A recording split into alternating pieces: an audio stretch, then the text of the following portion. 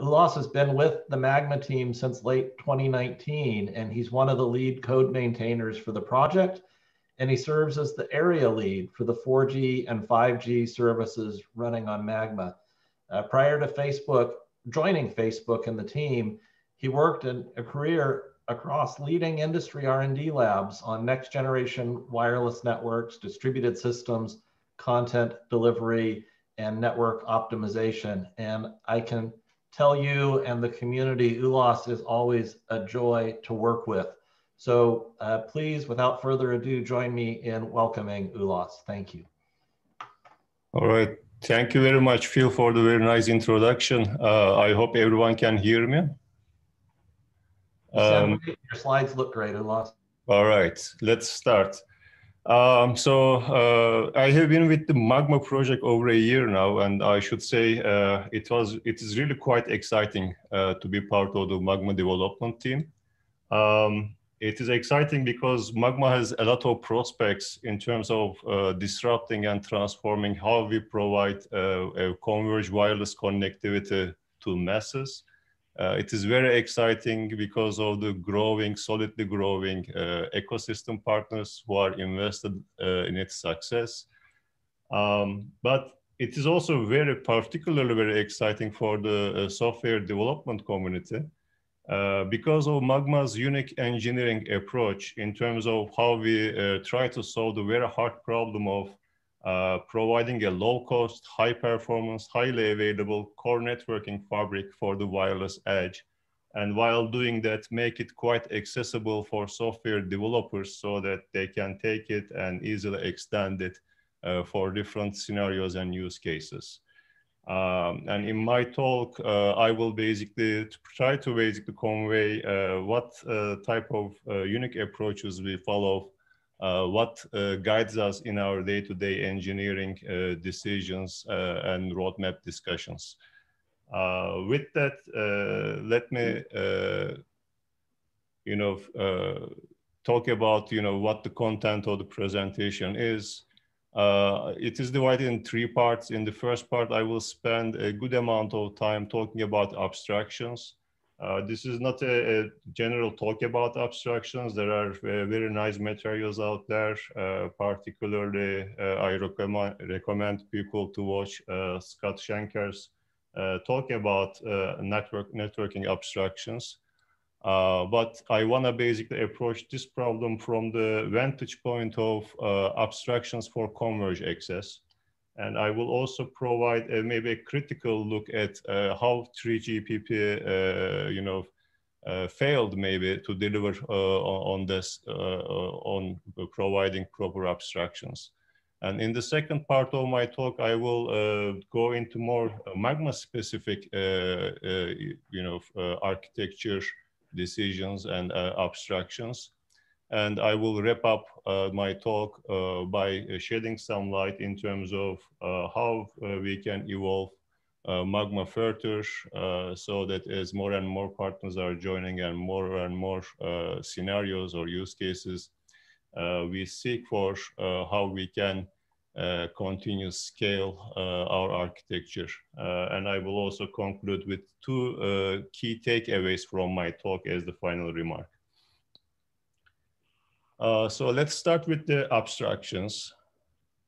If we look at a technical definition of abstraction, it is really the process of removing physical details or attributes in the study of objects or systems to focus attention on details of greater importance. If you may, you can remove the physical details here and substitute it with low-level details. The reason why we want to focus on high-level details is to trade off complexity with simplicity so that people can easily make decisions on how to scale their system, how to manage their system, and how to extend it with new services. But the definition maybe is easy or straightforward, but when we look at reality, we see that abstractions are really hard to deliver. In a lot of systems, actually, we see that engineers or product owners, they err on the side of complexity rather than providing simplicity. often we end up with leaky abstractions. We see this tendency towards over-optimization across layers. We see information, data, low-level attributes moving between layers, between services, that they shouldn't be aware of those low-level details. A lot of times we trade off performance benefits or short-term development velocity over the long-term targets of system scalability, modularity, and reusability. Another pitfall engineers fall into is they try to provide a lot of features with a lot of knobs to play with. And we end up with these fat abstractions. But in reality, very few of these features are frequently used, and a special mastery is needed if one wants to use most of these features. The third issue with abstractions is in many times we end up with requiring domain knowledge. And this is particularly true for the 3GPP related system solutions. We noticed basically with our experience with a lot of partners, 3GPP is particularly overwhelming for new developers. And it has a lack of usability across domains. When you change your scenarios, again, you need to have a lot of deep knowledge into the stack, and so that you can basically write the right adaptation layers basically for that architecture. Or in some cases, it is actually a impossible task even to transfer one domain application to be used in another application. And test of time, can my abstractions survive multiple generations of technology? Unfortunately, for many systems, we develop for the wireless over the years, they do not. They do not basically pass this first test like the counterparts like TCP, IP layering, or HTTP that survived over many decades now. So when we do not deliver the right set of abstractions, Converge Core looks something like this. Basically, what we end up with is orthogonal stacks of technologies that don't have any, shared functionality or services with each other. The packets processed by one stack is completely unaware of the other stack. This is the ships passing in the night type of model. And this, although we say Converge Core here, as you can see, there is nothing converge here. It is just a bundling of multiple stacks in the same box. When we talk about Converge Core with abstractions, this is really the picture in our head. And this is the guiding principle how we evolve the Magma software.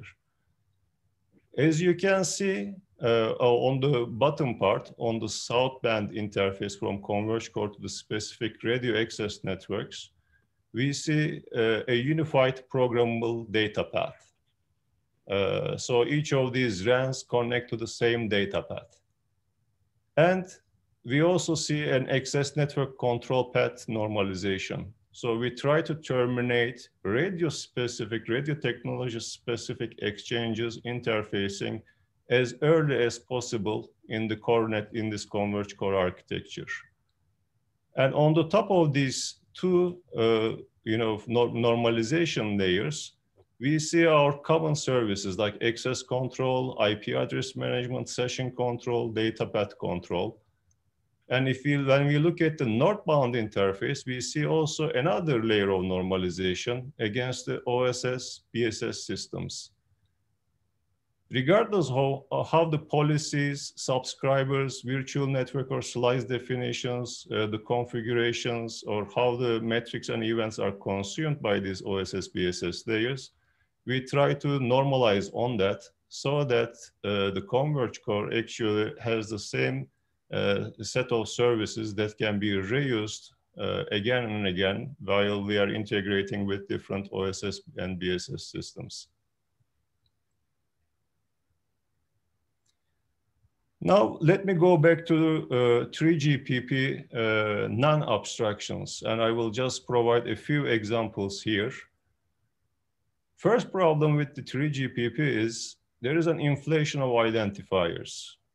I will not go through this list because it is a long one, but you know, if for each generation we have this inflation of identifiers, and what is worse, from generation to generation, although the purpose of most of these identifiers remain the same, they keep changing the names.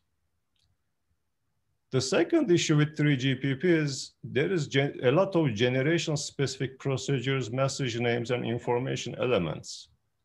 Now contrast this against the simplicity of gRPC or Thrift. That provides a lot of extensibility and new innovative ways of doing things, but yet they provide generational backward compatibility out of the box. The third issue is functions and interfaces rather than services. Yes, 5G is a big lift up, but when you look at the interaction between the RAN and the core network, S1 interface, N2 and 1 interface, as well as the COPS model, you know, if you look at how the SMF and UPF interaction is happening, you see that there is a lot of still interface-oriented approach rather than a service-based approach, and they still need a lot more work. The fourth is the policy rules. A lot of radio access technology-specific policy rules leak through those policies, rather than following a more generic intent-based policies approach. There are also some abstractions like bearers and APNs. At the surface of it, they look like reasonable, but when you dig deeper, you see that again they leak through all across many functions, and they overload basically. For example, bearers are there for both QoS management and path management in 4G. While APN is used for packet gateway selection and QoS policy as well.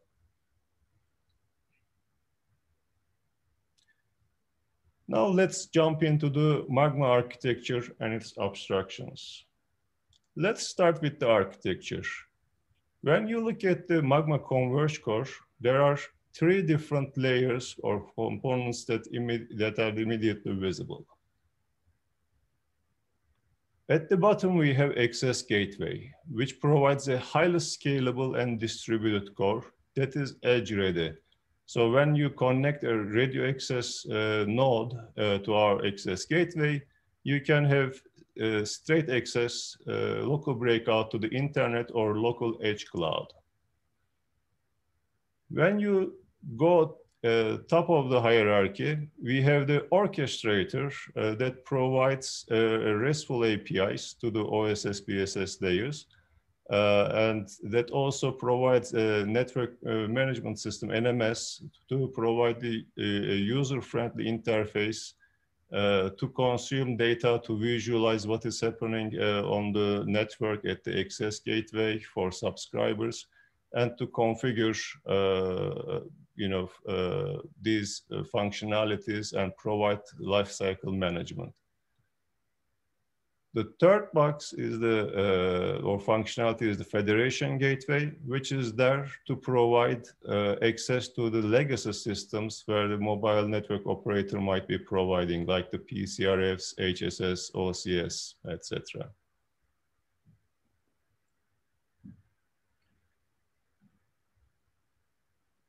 As you noticed, the distributed part of our architecture is really the access gateway part.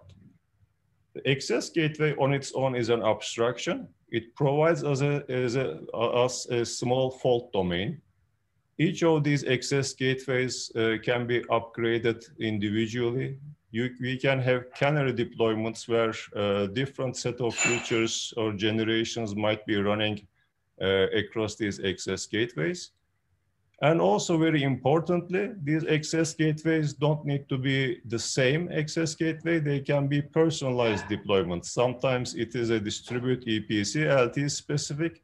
Sometimes it can be a carrier Wi-Fi based access gateway. Sometimes it can be a 5G core. Sometimes it is actually a combination of multiple of these technologies. And as you may notice, this picture is like a leaf spine network where these access gateways are like your top of the rack switches basically, but they are standalone components. So if they fail, they don't impact any of the other access gateways. And when you replace that particular access gateway with a new one, it just carries on, with no problems. The reason why it can do that brings us to next slide, basically, how we abstract the config time and runtime. When we look at the configuration or config time abstraction, we see that there is a logically centralized orchestrator. Day 0 and day 1 configurations are managed through APIs from this orchestrator, or it is delegated to MNO-specific legacy applications through the federation gateway. Orchestrator has the authoritative, durable configuration state for the entire system. So even if you lose access gateways, it doesn't matter. If you bring up a new one, it will sync up with the orchestrator to get this authoritative state about subscribers and policies. And orchestrator also has the knowledge base. It's just like a social graph. Every entity in your network, which might be a function, it may be a policy, it can be a subscriber, it can be the access gateway node itself. They are stored as entities, and the relations with each other are stored as edges. So we have a big graph representation for this knowledge base in the orchestrator. The runtime abstraction, on the other hand, stays with the access gateway side. State generating in the network due to the operation of the network is there, and access gateway is the authority about that. That state, like the session state, the UE state, data path state, and other metrics, they are synced up to the orchestrator for further consumption. And these states, the runtime states, are function of the configuration state. So, whenever a new configuration comes in from the orchestrator, it will start a new evolution path, basically, in terms of how these runtime states are changing. And as I already mentioned, these states are transient. So it is okay if you lose one and bring up another node or offload to another node in this system. Let's go into a bit more detail here. When we look at the runtime abstractions, we see, on one side is how we terminate the radio communication or radio access network specific communication as the access layer. We see that the AAA function, MME function, or AMF function that are relevant for Wi-Fi, LTE, and 5G use cases, they terminate and normalize this radio access specific messaging or signaling. And they are transformed into an E0B or access point state, authorization state for the user equipment, connection state of the user equipment. They are stored as normalized states.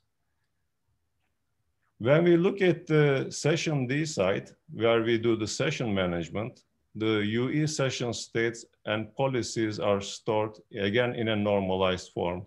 And regardless of which OSS, BSS systems are being used, they are managed in the same manner. When we look at the pipeline D, which provides our user plane connectivity, we maintain the forwarding state, we perform the policy enforcement, we take offloading decisions, and we manage the transport functionality.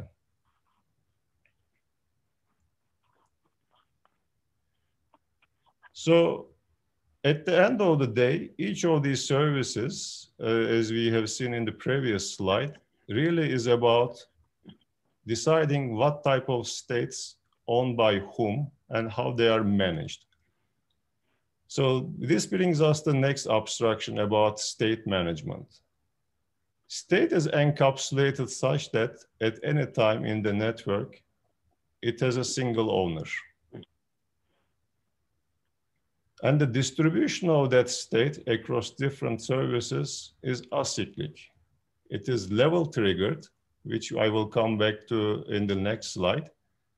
And these states are cached by the downstream services, and they survive headless operations. For example, if your service management layer disappears for a time period, your user plane can still continue to function. If orchestration or cloud services go away for some period of time, the access gateway survives and can continue its functionality. And the third aspect is the validation. Failures happen. They happen quite often. The important point is, can we reconcile our states between these services in a stable and robust manner? Our validation is about reconciling the mismatch levels with the state owner upon service restarts and or periodically, and so that we make sure that all the states in the system are eventually consistent. Now let's go deeper on this aspect. I want to contrast edge-triggered versus level-triggered approaches. 3GPP systems and standards mostly follow this edge-triggered approach, meaning an event happens that changes the state from one particular point to the next, a low point to high or high level point to low, and it basically triggers a one-off signal. So this change is propagated across different services and functions. If you happen to lose that signal at any point, then the states basically start diverging across different services and functions, and you need to somehow reconcile that. Contrast this against a level-triggered approach, where you don't actually communicate what has changed, but you communicate what is the authoritative state and where it should be.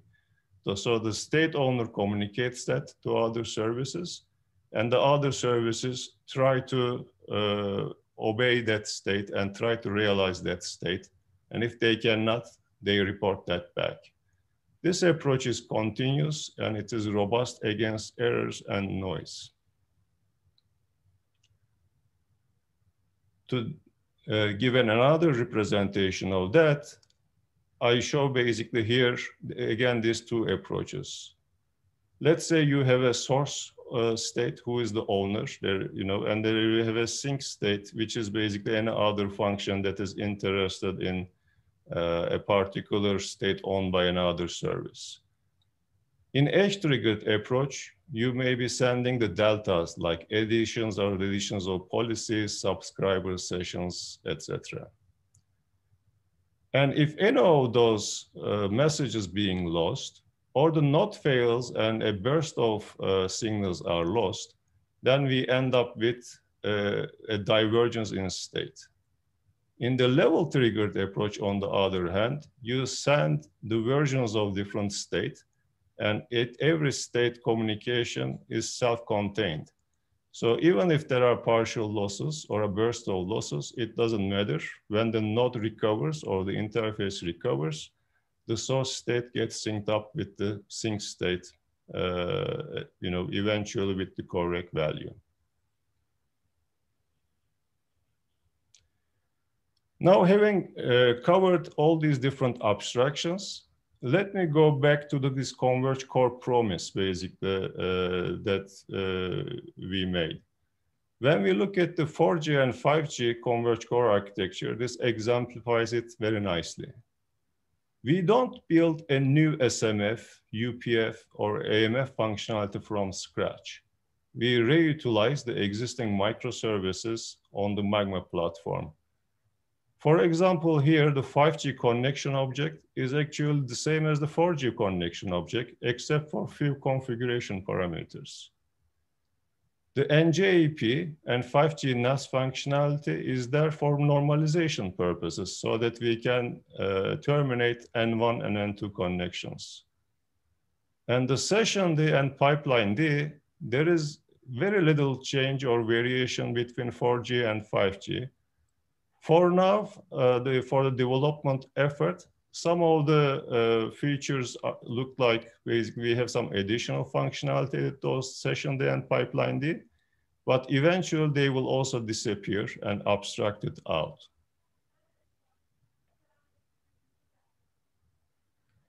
Now let's conclude the presentation with a couple of slides. As we move forward, as more partners are joining it, there are more use cases being pursued, more application scenarios being pursued. So how are we gonna basically manage the delivery of our services to new customers and new application scenarios? It really boils down to, again, the packaging of the right access gateway for that use case.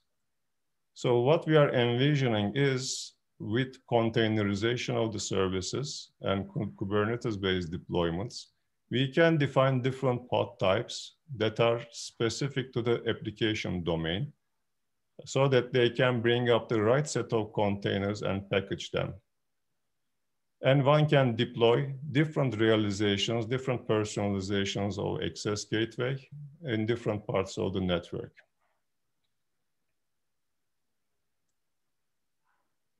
And the final thoughts, there are really two key takeaways from this presentation. First one is convert procedural transactions to state management and distribution problems. What that means is terminate 3GPP hash triggers and procedural calls as early as possible. Model edge transitions as state and use modern distributed system tools to efficiently propagate those states, also known as levels. The second key takeaway is emphasize abstraction over complexity. Normalize the radio access technology specific features as early as possible. Prefer reuse and scalability over optimization. Prefer flattened data and message models over deeply nested ones, like the ones used in 3GPP. And also prefer extensibility over code rewriting. With that, I want to thank you, everyone. This is the end of my presentation.